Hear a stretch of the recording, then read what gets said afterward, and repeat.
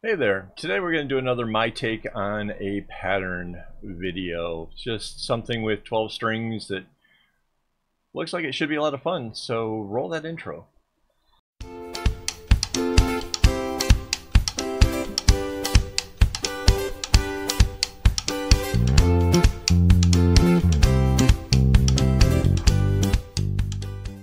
Hello and welcome, this is Kevin, also known as AKAAWOL, and today we're working on pattern 62560, which is this one here. Interesting pattern. I'm not basically I just want to see how we're gonna. I'm not sure how many changes we'll make to this one.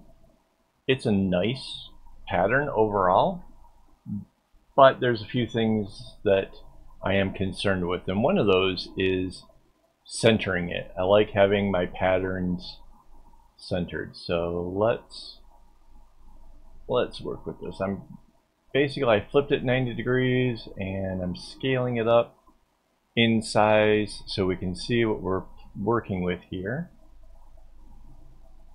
And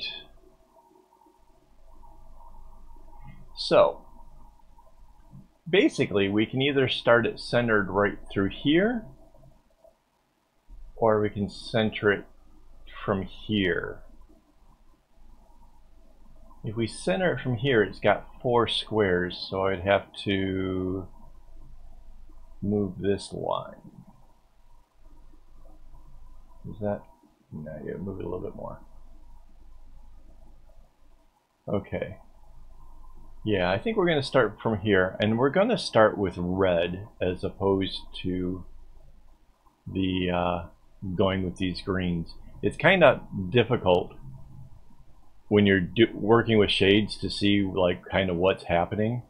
So we're gonna change the colors out here a little bit. So okay, so we're gonna start with the red, and next I'm going to go with an orange. You know, a little bit of contrast, but not too much. So this is going to be this one.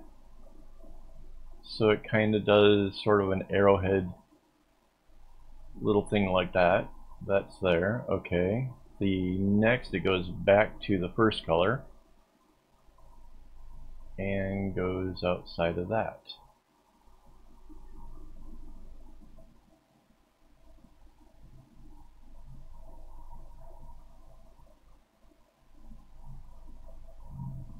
All right. So this goes out, and then this is here and makes a little X.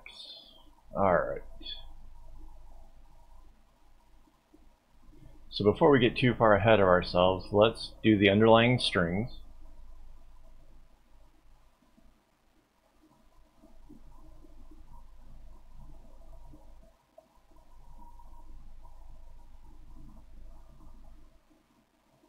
Just to sort of stay ahead of the game. Yeah, so this is going to come up to there. Okay.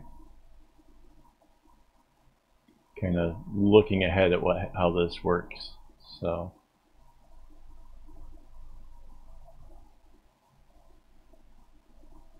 and then this little red inside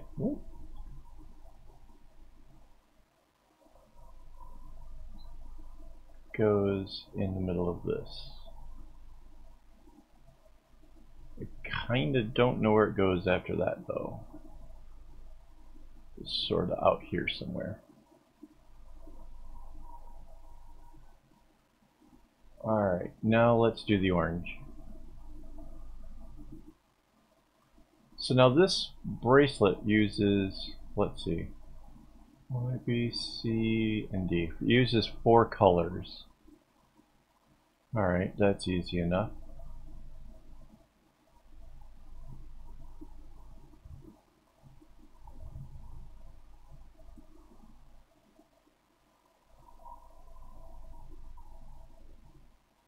And we can see that this has to zigzag in order to be at these spots. Alright.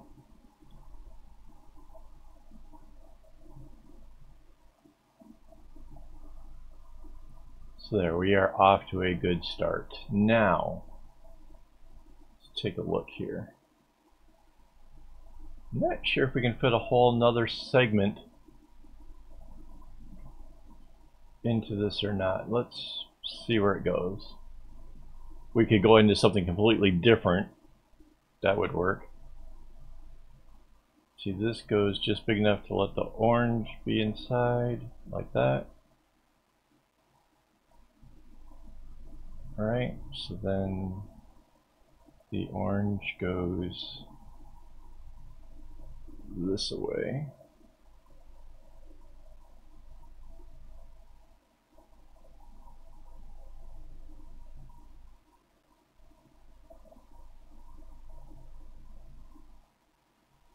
Right? No. Not quite. The orange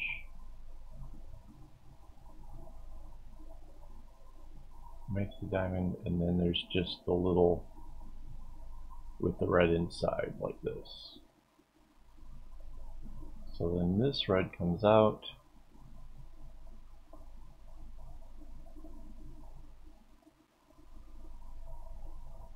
Oh, look at that. There's just enough room for the orange to do this one more time. It'll have a red in here and here. And then... So yeah, there's not enough to actually complete it one more time. So yeah, by measuring this out, we pretty much figure out what part to start it on. That's not bad.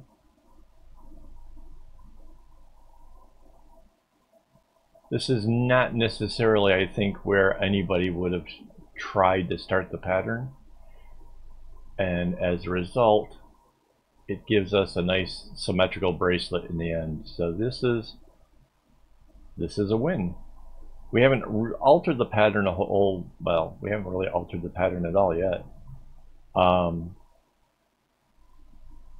But we have figured out if we wanted to have that nice symmetrical center, this is how we do it. So this is cool.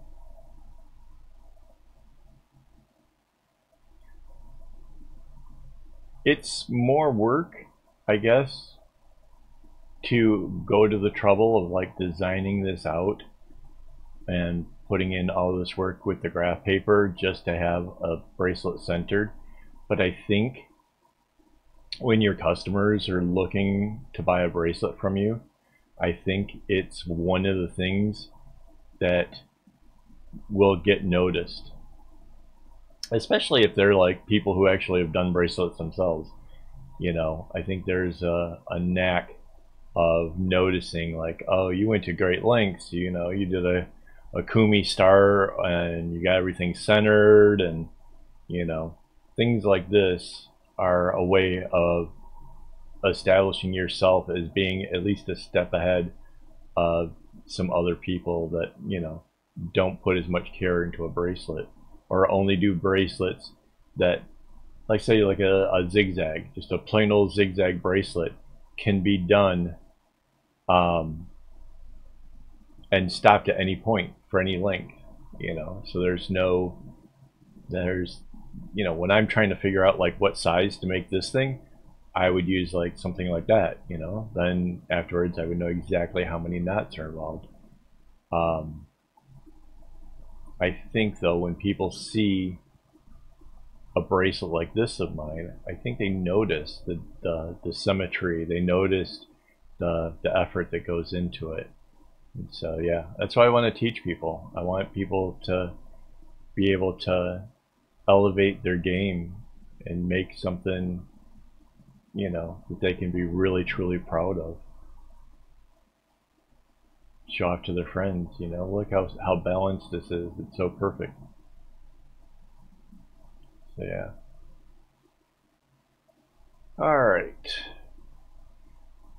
This is about as far as we can go with what we know is going on here. Next is the other colors. So now it's a question of, there's two more colors. So let's pick, let's pick a blue. So it looks like when it's through here, the blue is just staying to the outside. And then where does it comes in where this is and where the X is. And the rest it just stays to the side. Wait, the orange comes out there and there. Okay, so it just makes like a little S in here for the other one. Okay, that, whoops, that sort of makes sense. It's just staying out except for that. All right.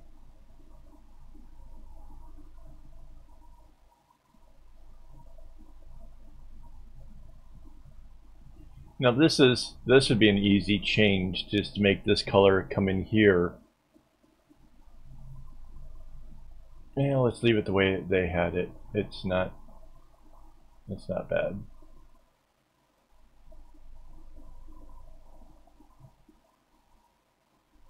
Oops. Get the black line with that one.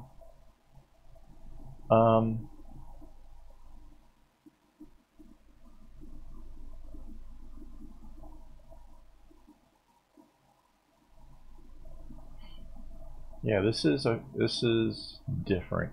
Like I said, you could change how this path goes really easily, and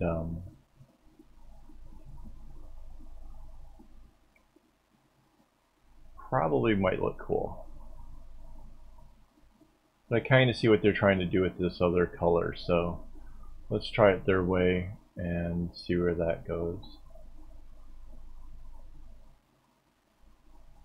And mind you, this blue could have like kept bouncing in and out or whatever, but I mean there's kind of no point in it. It's obvious they kind of made it stay to the outside.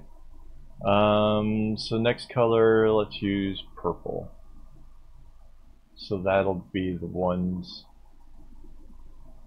that are left in here.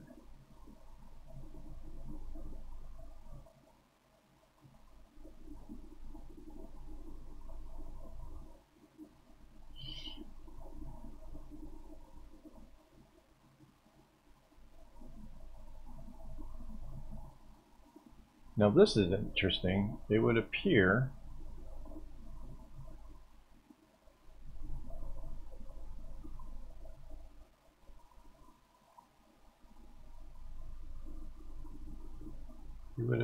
that we have a couple of strings left over.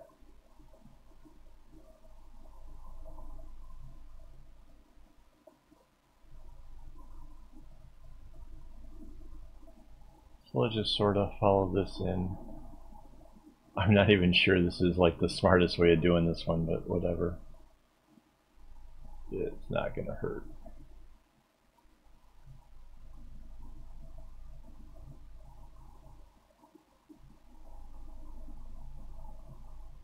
Let's bring it down this way.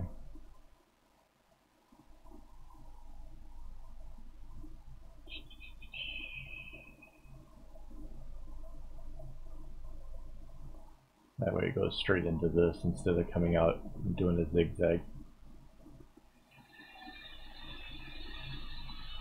So yeah, we have an extra string here.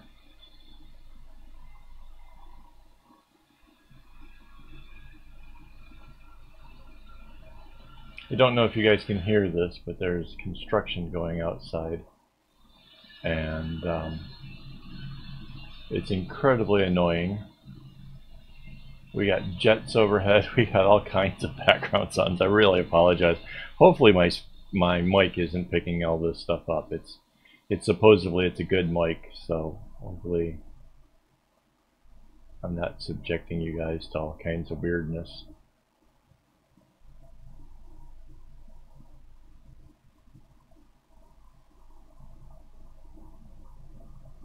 All right.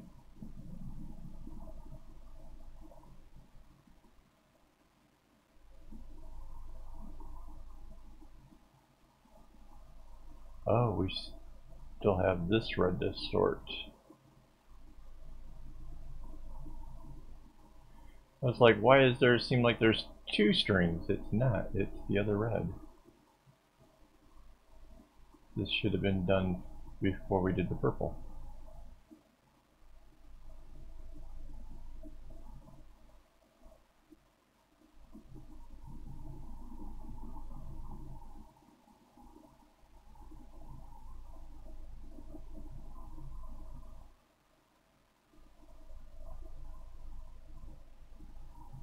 Alright, so we have one string left, and it doesn't get used. So we could either leave it exactly like this and show that that's an unused string, or we can actually color it in. What did they do? No, they had two of the dark colors. Yeah, I don't see a point to that. That's just weird. Okay. There's already two reds, one doesn't get used much. The other color that gets used a lot is this orange, which is really yellow in their pattern. And yeah, this is gonna cross in a couple places. If one gets short, you can exchange it for the long one. Again, if you're just, posting it online, I say you make that the one that's left over white. That way the people will instantly recognize that it's not used anywhere in the pattern, and they can make their own choice. But in this case, I say we go ahead and we color it in with the color that we intend to use, and then from there it will be easier for me, like when I'm actually cutting up my strings and stuff, to see which one is which. So yeah.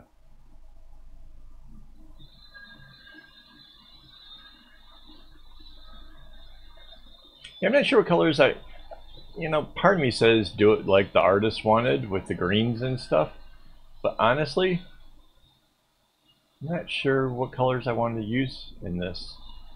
Alright, let's grab this tool, the select tool, copy and paste, and then we use the flip tool to flip it vertically.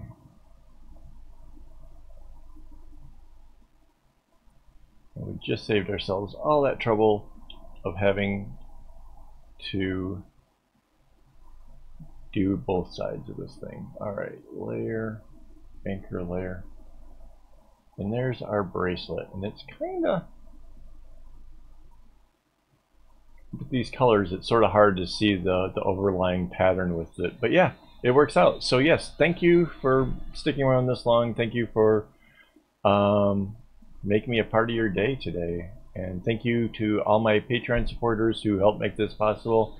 Please be sure to like, subscribe, leave me a comment, and as always, don't get your strings in a bunch.